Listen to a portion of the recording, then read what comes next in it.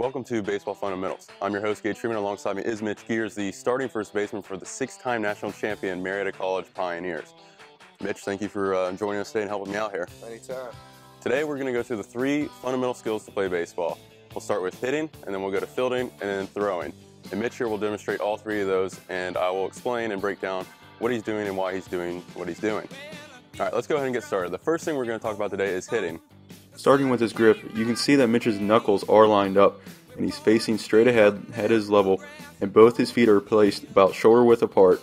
As the pitch comes, he steps back just a little bit and swings through and keeps his head down. If we take a look straight on it, you can see he keeps his eye on the ball the whole way through as he swings the bat. Now we'll look at it in real time. Keeps his feet very balanced there. That helps with the shoulder width stance. And now we're going to break down one of the most important things when it comes to baseball, and that's fielding. Once again in the stance, his feet are shoulder width apart, has a slight bend, glove out in front, and as the ball comes, he fields it with his glove using his top hand to corral it, brings it into his belly button, and then begins to step through looking at his target. Here's what it would look like in real time. So now that we've done fielding, you have to get rid of the ball, of course, and so now we'll break down the next and most important thing about defense, and that's throwing the baseball. And we'll show you how to hold the baseball to ensure as accurate a throw as possible.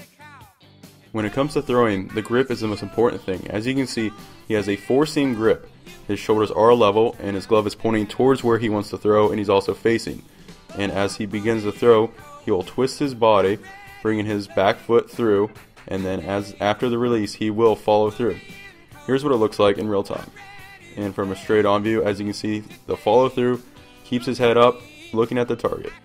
And that's all we got today for Baseball Fundamentals. I'm Gage Freeman, and this is Mitch Geers. Mitch, thank you, and good luck the rest of the season. Thank you.